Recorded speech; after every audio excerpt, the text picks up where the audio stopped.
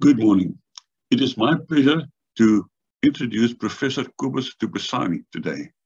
He has spoken to us on various occasions and we've always enjoyed his well-researched lectures. Kobus Pisani obtained a master's degree in environmental sciences at Northwest University and a DPhil in history at the University of Free State. During his academic career, he held positions as a researcher and lecturer at 3 South African and 1 South Korean university. He retired as professor of history from the Northwest University in Potchefstroom at the end of 2019, but continues to be an extraordinary professor at the same institution. He is an NRF-rated researcher and has produced a large number of books, chapters in books, articles, and conference papers. His research outputs have dealt with 20th century South African political history, particularly in the General Smuts and John Foster periods, gender history, Afrikaner masculinities, environmental history, like the evolution of the concept of sustainable development, and cultural heritage management. Kobus, thank you very much for preparing this lecture for us, and we're really looking forward to your presentation. Good morning. Over the past 2 years with this pandemic, we've got so accustomed to restrictions because of the COVID regulations, sanitizing, masks and social distancing, all that. But those things evoke memories of a similar situation that happened about a half century ago in the 1970s, when a threat of an oil shortage also caused our government to place restrictions on the general public, which affected our everyday lives. I'll give you more detail later. I remember when I was a schoolboy in the 1960s, the price of petrol was so low that it was not really an issue.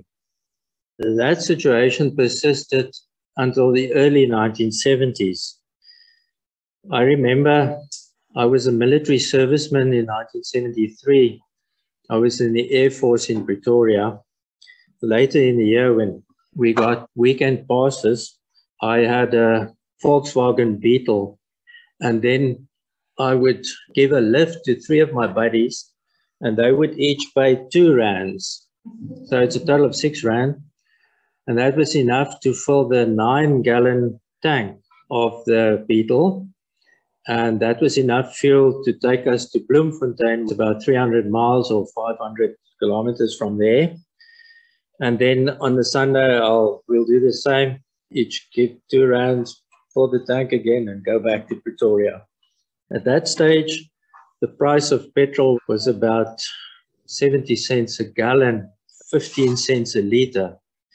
In those days, those big old guzzling V8 Chevs and Fords, you'll remember them, they were the order of the day.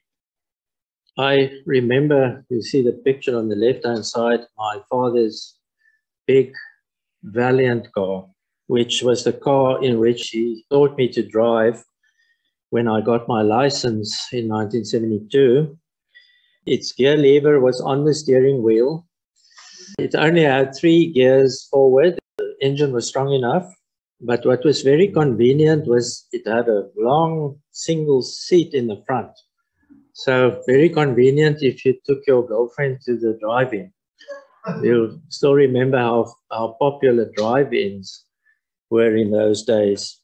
Anyway, all of that changed by the end of 1973. That was the end of my year of military service, when the oil crisis caused the price of petrol to suddenly climb very steeply. At that stage, just a few months later, my father sold this big Valiant, and he bought this small little Datsun 1200 Deluxe. It cost about 2,000 rands, I remember. It had a very small engine, was small inside, but it was very fuel efficient because it could go more than 50 miles on a gallon of petrol. It was, by the way, also the first car in which I took Terina on a date in 1976 when I met her on holiday in Port Edward, and I invited her to join me to go to Margate one evening.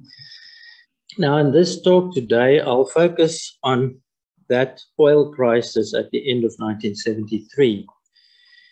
It was also called the first oil shock.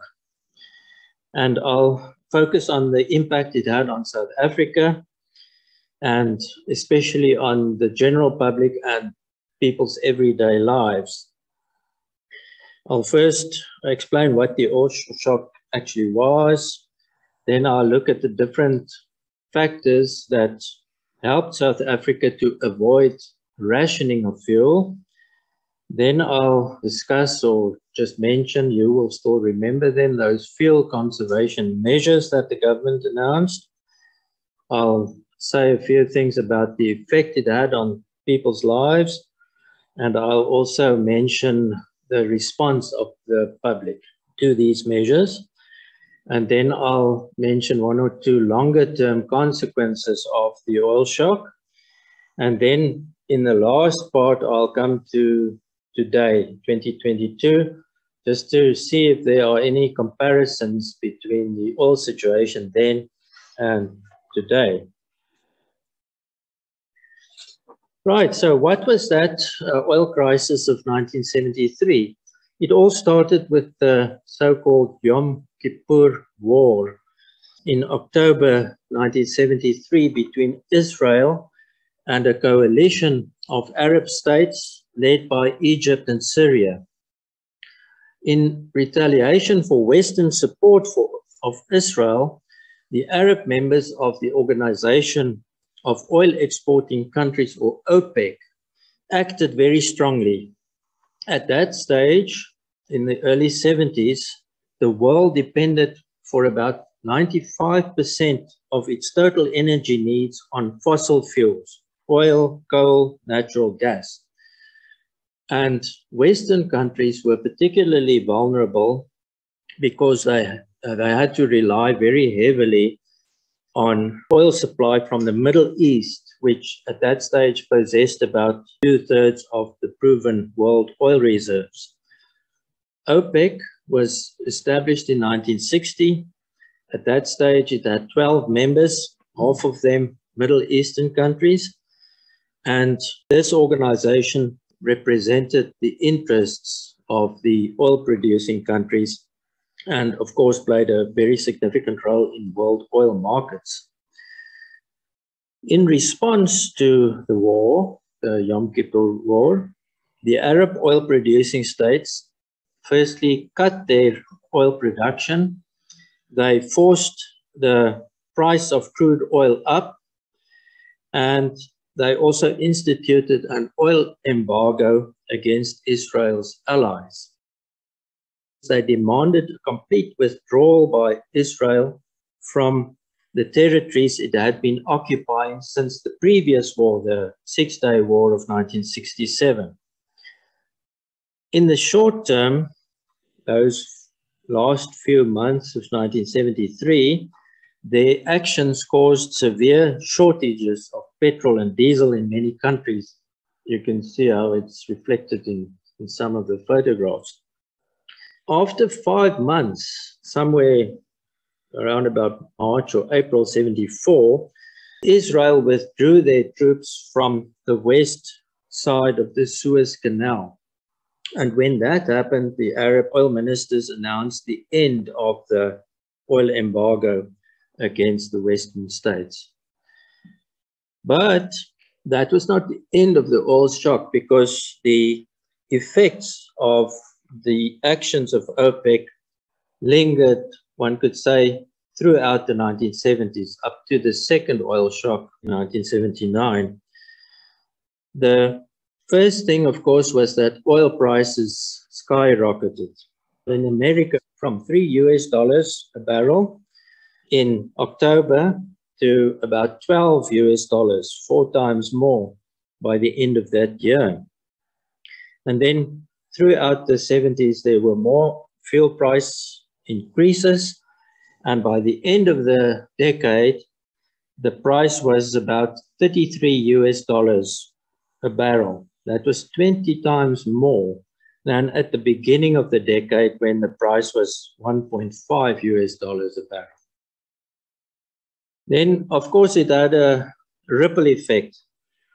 More expensive fuel brought rising transport costs, rising production costs, and of course, price increases across the spectrum of commodities.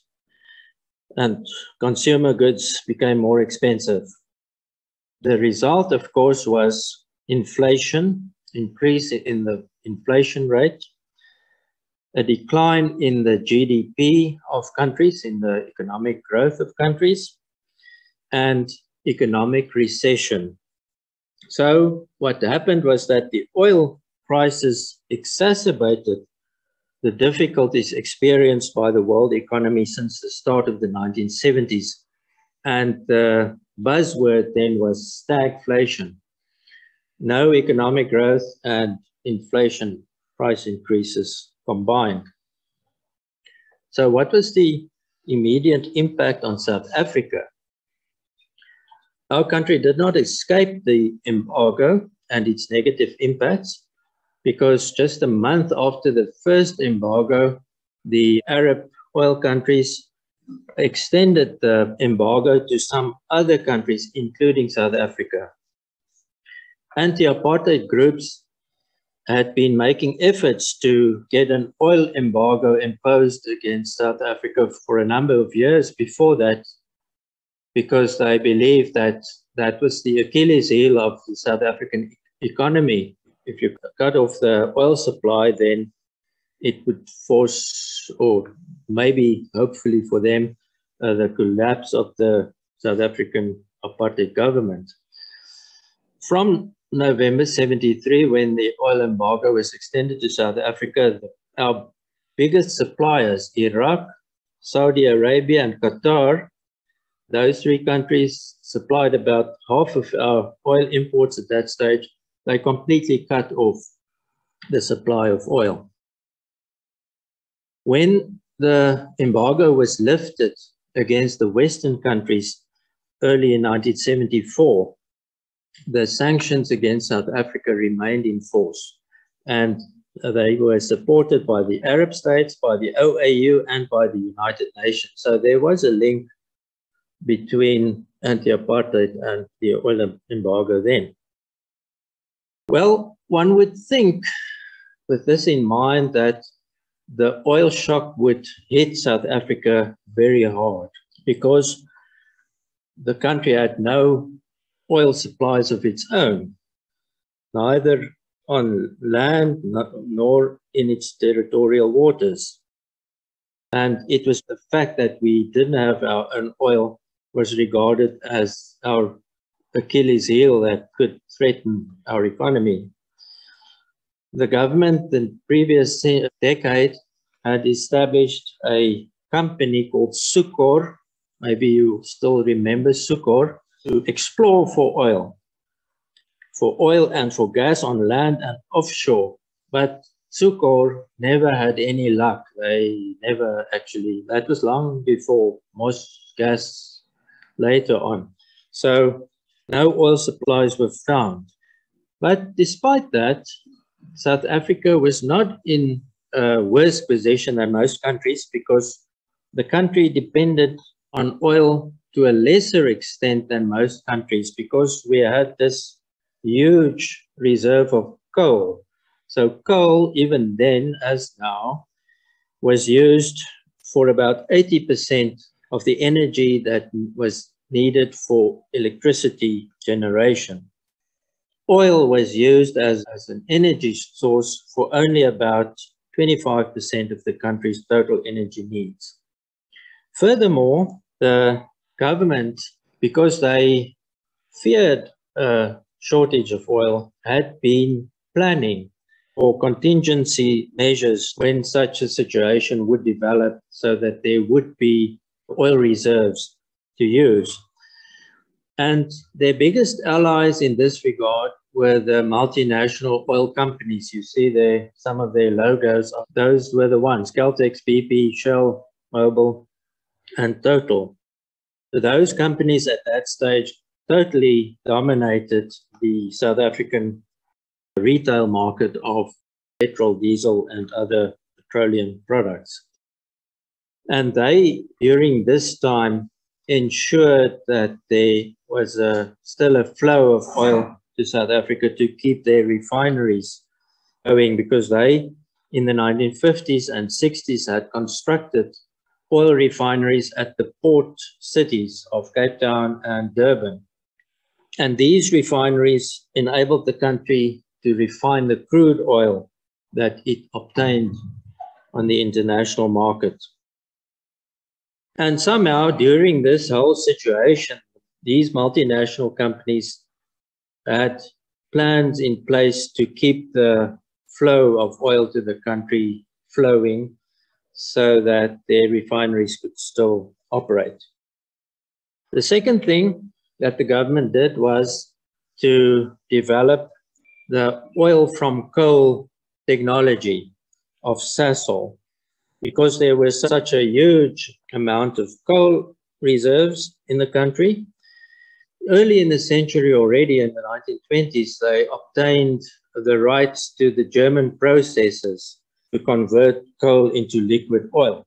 Sasol, the company, the South African Coal, Oil and Gas Company, was established in 1950, state-owned enterprise, and its first oil from coal plant was constructed in Sasolburg, where it still is today. At the start, Sasol experienced teething problems, but the South African government was adamant to subsidize Sasol to keep it going and to get this whole project off the ground. So although by the time of the oil shock, Sasol was producing only a small percentage of the petrol and diesel needs of the country, the fact of the matter was that South Africa at that stage was the only country in the world possessing a commercially viable oil from coal industry. And later, of course, as the anti-apartheid pressure became more and more, Sasol started playing a bigger and bigger role in the oil strategy of the government. Then the next thing, see it there on the picture in the corner there, it's a picture of the last Shah of Iran, because Iran at that stage was South Africa's only ally in terms of oil supply amongst all of the Middle Eastern countries. By 1973, when the embargo was imposed on South Africa in November, Iran was supplying about 40% of South Africa's oil imports. And South Africa, on the other hand, was one of the biggest clients of Iran in terms of oil at the time when there was an oversupply of oil in the world. So it benefited both sides, both South Africa and Iran. The foreign ministers of the two countries at that stage, that it was Hilgard Miller, South African, and Ardeshir Zahedi, the Iranian foreign minister, they were personal friends because they were at the same time in the 1960s in London ambassadors of their countries, and they became friends there. So because of their close relationship, South Africa and Iran in 1970 established formal diplomatic relations.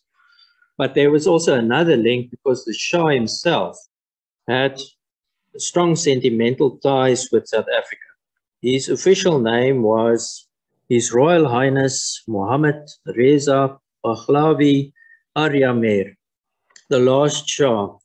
He had very strong sentimental ties with South Africa because his father, during the Second World War, found refuge in South Africa and had a house in Johannesburg.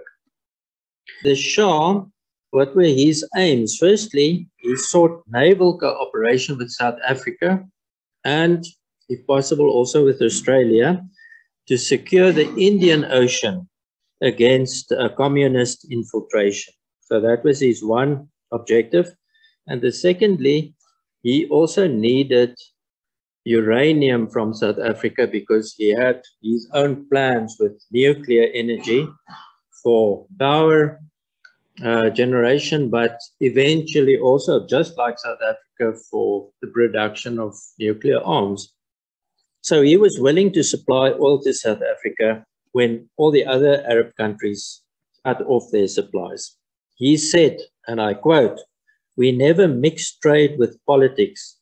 When all the world trades with South Africa, I don't see why we shouldn't." End of quote.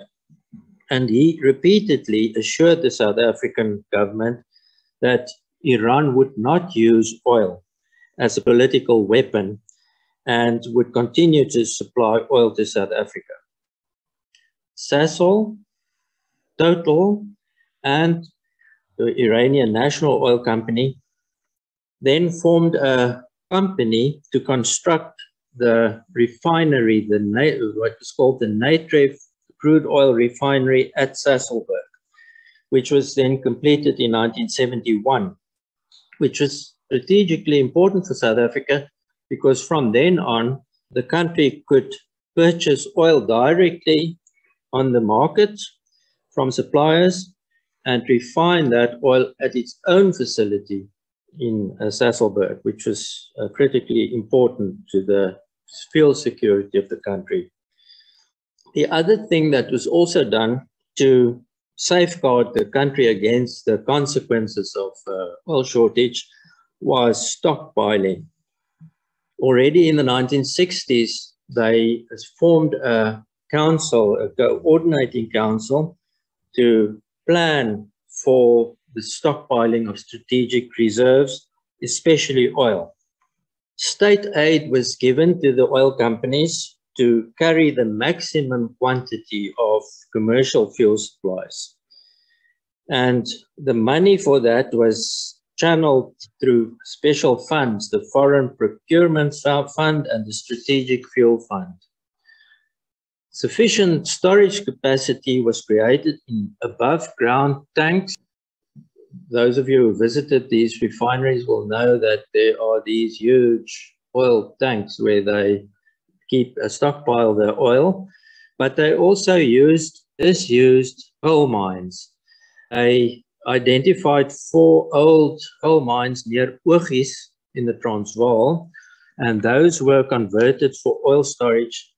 By 1972, they were ready and they were filled with 169 million barrels of oil. That was enough oil for probably about 18 months if oil supply would be cut off completely. Thus, to summarize, to avert the threat of an oil embargo, the South African government before 1973 went to great lengths to decrease its overall dependence on imported oil by developing a multi-pronged energy policy. It spent millions of rands on refineries, pipelines. You remember the pipeline between Durban and Joburg, for example. Special offshore terminals, oil from coal production, Sasol, a fruitless search for oil in South Africa and Southwest Africa, and the establishment of oil reserves in tank farms and disused coal mines. Now, how did the government respond to the oil crisis at the end of 1973? John Vorster was then Prime Minister of the National Party government, the apartheid government of that time. The first reaction was one of uncertainty. Even if they had plans in place to safeguard the country against an oil shortage, there was a lot of uncertainty of what the oil embargo would entail.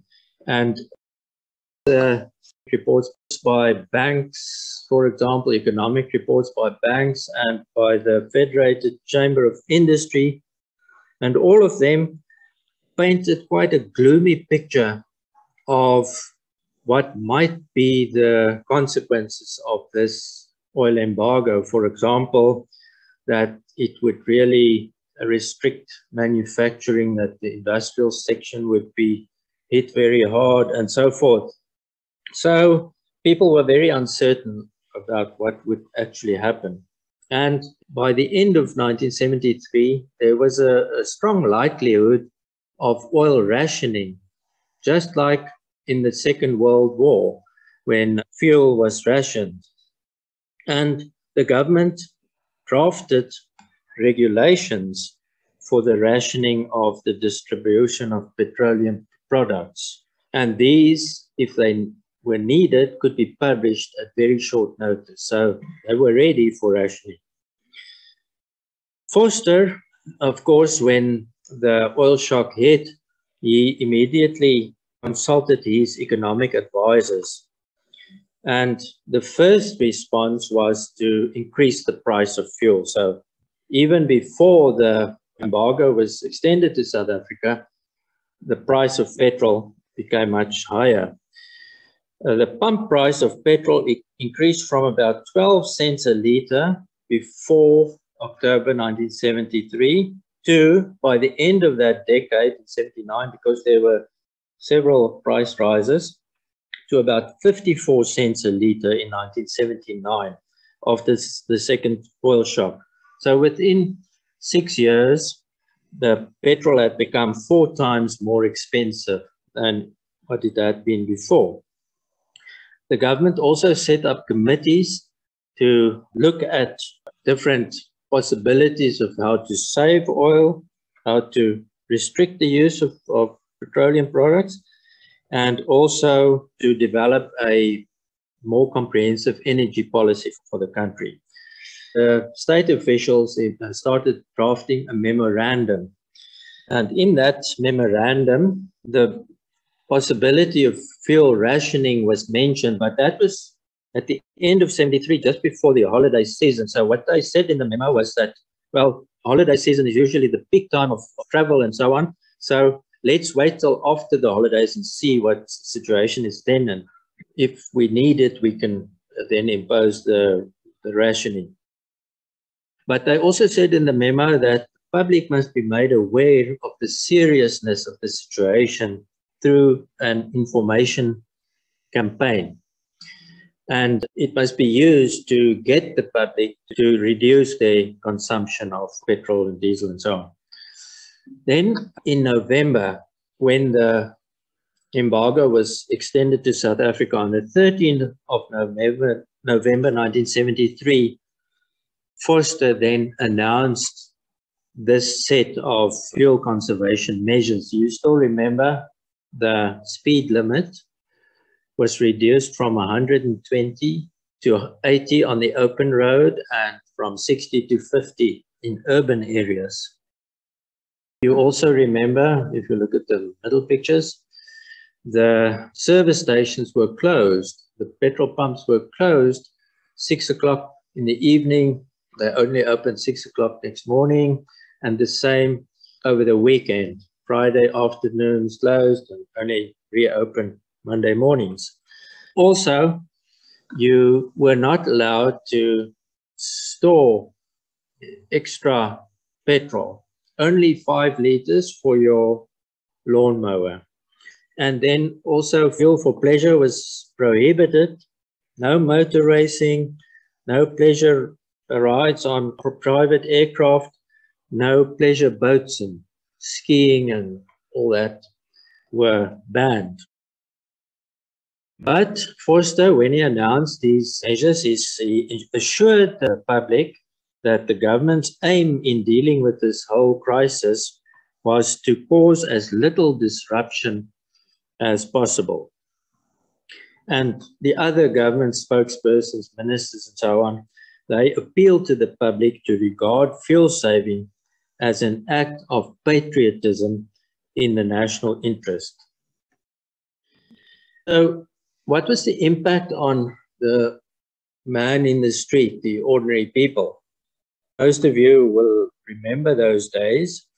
Those fuel conservation measures remained in place for a number of years, till late in the 1970s. And they were, you will remember, quite a nuisance. For example, if you wanted to travel over the weekend, the distance was restricted to the distance that your car could travel on a tank of fuel. And perhaps if you add your 5-liter can, those extra 5 liters. So in my case, for example, where I lived in Bloemfontein at the time, if I wanted to visit family or friends in Joburg or Pretoria, you had to take the Friday off and the Monday so that you could get there and back. You couldn't travel there and back on one tank of petrol. And also, if you wanted to travel further, like I also did at that time, to Cape Town from Bloemfontein, the first thing is your travel time was much longer because now you had to drive much slower. So it's 3 or 4 hours longer to get to your destination. And also it cost a lot more because all of a sudden the price of fuel was like 3 times more than it had been before. The expensive petrol, the restrictions on the hours of sale of petrol and the reduced speed limit also made it difficult to plan for holidays. So you can understand why our family for that holiday went to Marcelspoort rather than East London. But these measures were relatively successful. They were very effective because they forced people to cut out unnecessary travel and to plan very carefully if it was necessary to travel. And also then the smaller cars that I mentioned at the start became a selling point because you remember that was about the time when the big old Chevs and Fords disappeared and the little Datsuns and Toyotas and Mazdas started coming into the market. That was exactly the time when my father bought the Datsun. So our family also, to some extent, did our bit to save fuel. South Africa eventually was one of the few countries in the world that succeeded in drastically curtailing the consumer demand for oil after the 1973 crisis. And after that, the contribution of oil to the total energy demand of the country came down to under 20%. So the other 80% were made up by coal and other types of energy. The annual increase in petrol consumption in the country was as low as 0.8% from 1974 to 1978. But one must remember that was also a time of economic slowdown, so that also played a role. In the end, rationing was avoided. Towards the end of March 1974, that coordinating council, which I mentioned, reported that the stock position of petroleum products remained fairly constant. Minister Owen Horwood at that time was Minister of Economic Affairs, I think, and he later became Minister of Finance. He went to Iran at the time, and there he signed a trade agreement with Iran, which also covered oil supply. Iran's government gave assurances to the Foster government that it would not halt or reduce oil or exports to South Africa. And Iran actually stepped up their oil exports to South Africa to 254,000 barrels a day.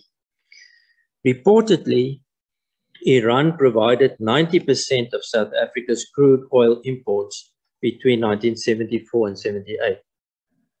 By 1976, there was no longer a looming shortage of fuel, but fuel savings were continued. The measures were continued to curb imports of petroleum products so as not to exacerbate the balance of payments problem. Now, how did the people of South Africa, the general public, how did they respond? I got this from the internet. It's a recent retrospective article dealing with the fuel restrictions, written by a man with the name of Stuart Johnson. And he wrote the following. He says, the government immediately announced emergency measures to cope with this crisis. Fuel sales were prohibited between 6 p.m. and 6 a.m. daily and on weekends, and all motorsport events were cancelled. What's worse, the speed limit on the open roads and freeways was cut from 120 kilometers an hour to 80. It was the only way, said the government, that we would have any chance of getting through the crisis. What was remarkable was how the motoring public grasped the realities of our situation and obeyed the laws religiously. And if you were so selfish as to venture out onto the roads in a gas-guzzling V8, you risked the wrath of your community. Maybe if there's time when I finish, some of you may have memories of those days, so you're welcome to share it with us. But anyway, measures made everyday life more difficult, especially for middle-class people that own cars. But surprisingly, there was almost no resistance to these measures. In fact, the governing party, the National Party, increased their majority at the elections in 1974 and 1977. Of course, there were other factors, many other factors as well, but it just shows that there was not really much resistance to these austerity measures.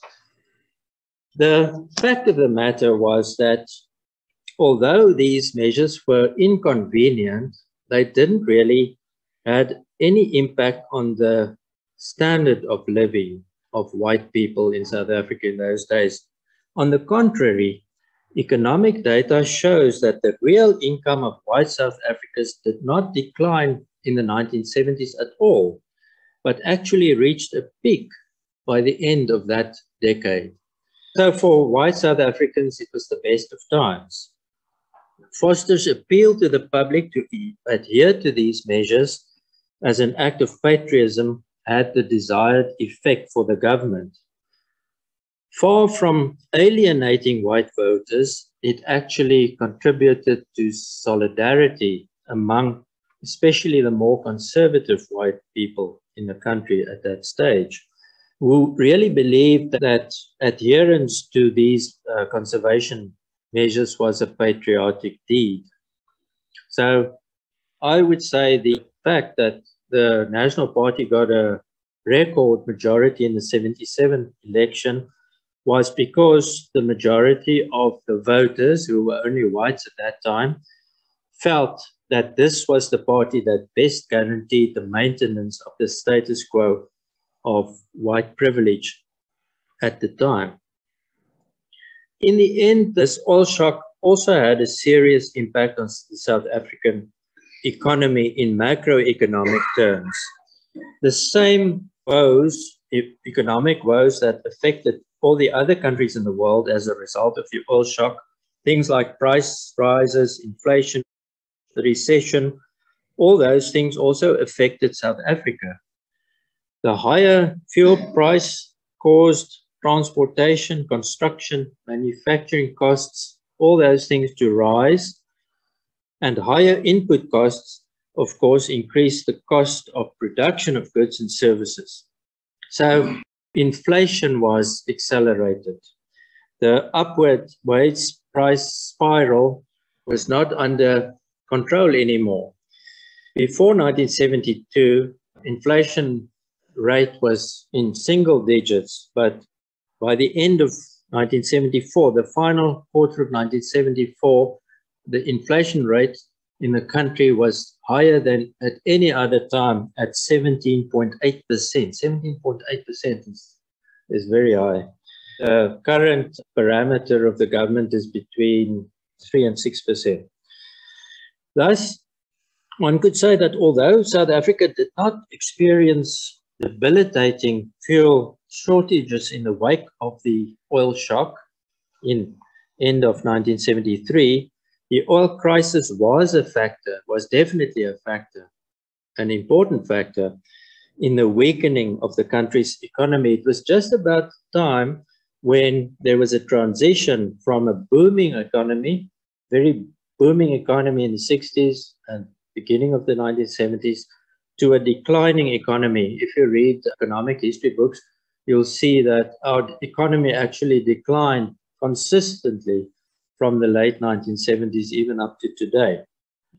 So what one can say is that the oil shock of 1973 was a major event in the world. It had a major impact on the world economy, and even South Africa, a country that was better prepared than most countries for a cut in oil supplies, could not evade its consequences. Now today is almost 50 years later, 48 and a bit later than when it first struck. And what I want to conclude with is to just have a look at a comparison between the oil situation then, end of 73, and now in 2022. Many questions come to mind. For example, is our dependence on fossil fuels today still such that we can expect further oil shocks, or are fossil fuels on the way out? Is a fuel shortage possible? And should we prepare for further hikes in the petrol price? Now, global warming and climate change, we know that those are the things that are at the very top of the international agenda today. And the large-scale use of fossil fuels tops the list of factors contributing to climate change. So, the environmental movement, for that reason, is exerting more and more pressure on governments and big business to move away from fossil fuels for energy supply and to switch to low-carbon, renewable energy sources. It is not so easy to achieve this because of several reasons. Firstly, fossil fuels, excellent sources of energy. Easy to generate energy from fossil fuels and to capture the energy produced during fossil fuel combustion. Fossil fuel, their energy density and ability to provide very high heat are qualities that are very difficult to replicate in other sources of energy. Secondly, fossil fuels are not only sources of energy. Fossil fuel raw materials are extremely important for the production of almost anything. Almost everything in your house is in some way derived from fossil fuel raw materials. All plastics, for example. Almost all building material. So that's the second thing. Thirdly, oil, coal, and gas remain the lifeblood of the modern economy.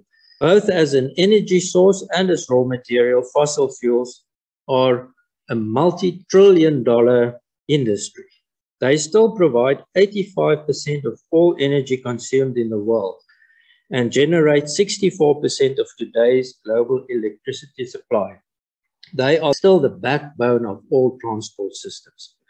And then the fourth reason, fossil fuels are plentiful and relatively inexpensive. And for that reason, it will be very difficult to switch, to replace them. Although their supply is finite, they are still relatively abundant, and the technology to extract them continues to improve, making them ever more economic to produce and to use. Substitutes for fossil fuels is in the process of being developed, but not yet fully developed. So the conclusion is fossil fuels won't just disappear altogether within a few years.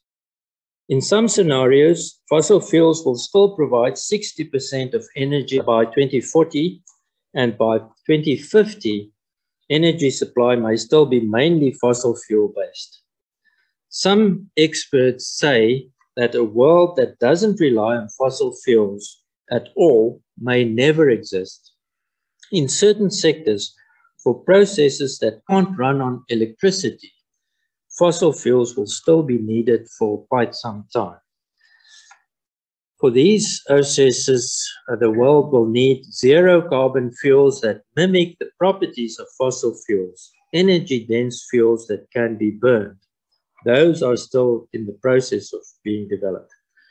In our current situation in the 21st century, we live in very interesting times because we are experiencing the next great energy revolution. The world has had wood, then coal, then oil, and now we have a transition to new sources of energy which will lessen and eventually end the reliance on fossil fuels. And much progress has already been made with the rolling out of green energy in the form of renewable resources. We all know solar and wind power, for example. So the wind turbines, we recently drove to the West Coast and there are more and more wind farms along the road. And also the solar photovoltaic or PV cells. Well, around us there in Vermont, just about all the neighbors have put solar panels on their roofs already. Costs for wind and solar have been dropping rapidly, and they are now mainstream cost-effective technologies, which will eventually eliminate CO2 emissions from the electricity sector. So the energy mix is definitely starting to change. Renewable energy sources already supply about 26% of the world's electricity today, and this share is rising all the time. The expectation is that green technologies will slowly replace fossil fuels over the coming decades. Research reports claim that it will be possible for solar and wind power to price fossil fuels out of the electricity markets by the mid-2030s, and that by 2050, renewable energy can replace fossil fuels entirely. Then they also develop other forms like biofuels, combustible hydrogen, and so on. So what I try to say is that huge strides have been made to move toward a low carbon future. If we look at cars, for example, there's a process of phasing out petrol and diesel cars, and many countries have already set targets for this. Like the UK, for example, from the year 2030, the sale of new petrol and diesel cars will be prohibited. And 5 years later, 2035, also hybrid vehicles. So the petrol and diesel cars will still be available in the second-hand market, but with no new models allowed to be sold, they will slowly and surely disappear. Most of the well-known car manufacturers, all the big companies, have already planned fossil fuel vehicle phase-out roadmaps, as they call them. So eventually they will all switch to other types of cars. The focus is on the development of electric and hydrogen fuel cell cars. Electric cars are much more efficient than internal combustion engines, and they're much simpler mechanically because they need fewer moving parts.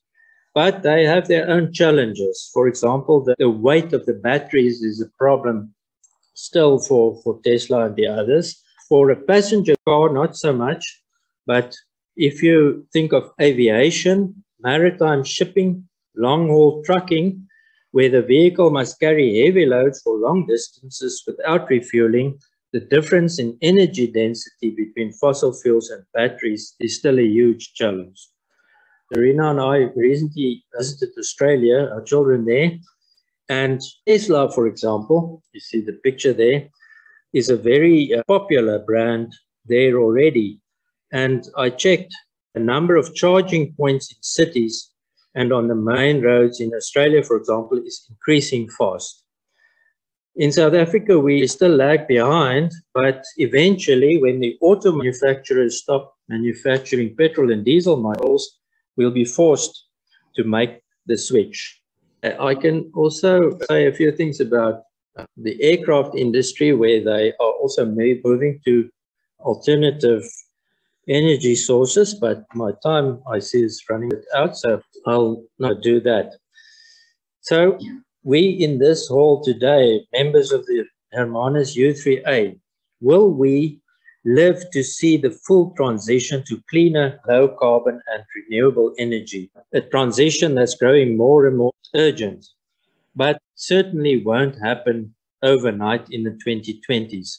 Maybe in 20 years from now, but then most of us will not be here anymore. In 20 years from now, maybe we won't use electricity generated by coal anymore. We won't drive cars powered by petrol anymore. We won't fly in planes propelled by kerosene or jet fuel anymore.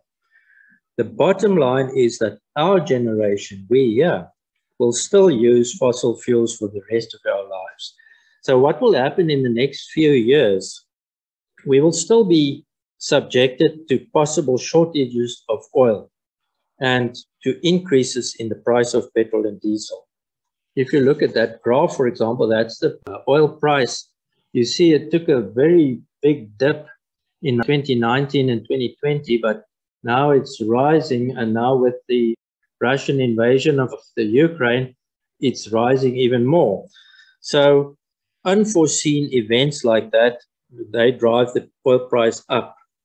So just like in 1973, when that Yom Kippur War caused the first oil shock, we don't exactly know what the eventual consequences of the Russian invasion will be on the oil price.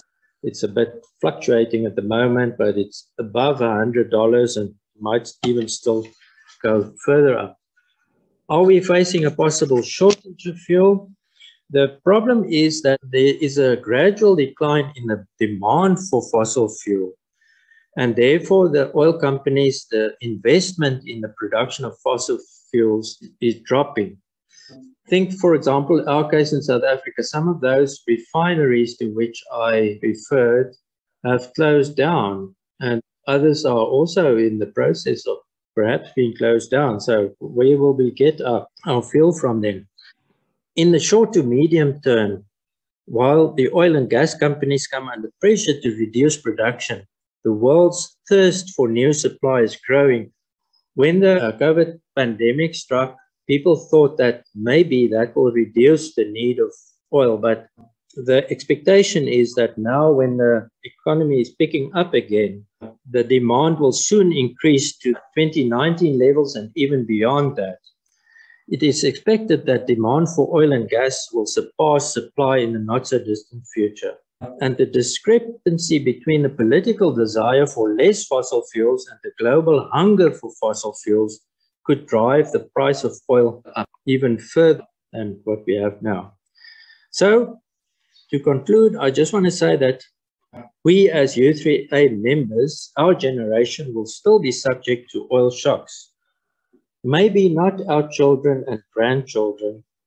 They may be free from this threat because then by that time fossil fuels will be phased out. But they will probably be facing other, perhaps even worse challenges than our generation. Just before I conclude, I just want to remind you, it's 22nd of April today. It's Earth Day. The first Earth Day was in the United States of America in 1970. So it's 52 years today since the first Earth Day. So please, when you go home, keep that in mind and do something today to help save our planet. Thank you. If there's anybody with memories of that time, Nathaniel is going to stand here. I bought a little Datsun like that in 1971, a blue one. And then I moved to England and it stayed with my parents. And then in Rhodesia, I bought it. And in those days, we had fuel rationing because of UDI sanctions. You got 7 coupons. Farmers got more. And if you had an overseas visitor, you could apply for more. So for Christmas 1974, I went home for Christmas. But then we had to come down below. We had load shedding in England during 1974, 3 hours at a time. The day was divided into 3 bands. Black band, you were definitely load shedding. Grey band, perhaps white band, you were free. So we had severe load shedding in 1974. And when I came out, we had to come down after Christmas down to the Cape. And do you know what it was like to drive from Sonoya, Chinoy, right up there down to Somerset West, only being allowed to do 55 miles an hour and filling up between 6 and 6. It was a nightmare. So I have these memories of 1974. Thank you very much. And my Datsun was a lovely car. I had something to do with alternative energy in the early 1980s. I was working for Bateman Engineering, and we did 2 very big feasibility studies for sugar, ethanol produced from sugarcane. So purpose-built sugar mills with an ethanol production facility tacked on the back of them. And the one was for a Central American country, which never got built, I don't think. And the other one, interestingly enough, was in Zimbabwe, in Triangle. And that did get built, and to my knowledge, it's still working. So they've been producing alcohol from sugarcane in Zimbabwe since about the mid-80s. I can remember during when we were restricted on speed, we used to freewheel down the hills. Didn't switch the engine off because you need your vacuum brake, but just pop it into neutral and cruise down hills. And on one occasion, quite a nice long hill with plenty of visibility, I just let it run. And I think I was getting up to about 100 kilometers an hour. Yeah, I went past a big car and the big performance, hooting and waving, "You're going too fast." And then I took no notice, him kept going past it and carried on. And then he chased me in his big V8. So he was way over the speed limit. Just one of those stories. Anyway, thanks for that. So that's my story. Thank you for coming.